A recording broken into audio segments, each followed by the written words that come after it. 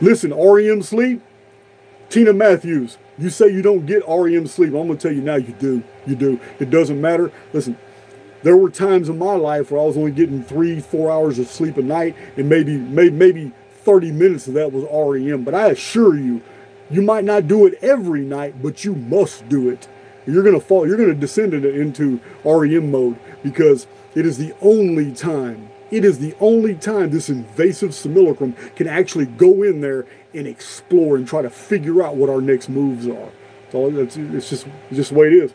You go into REM, and just like me, I tell you that I don't dream, but I can really only tell you that I don't remember my dreams. So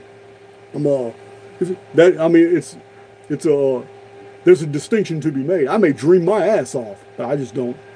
I don't remember. By the time I wake up, I know nothing. Nothing.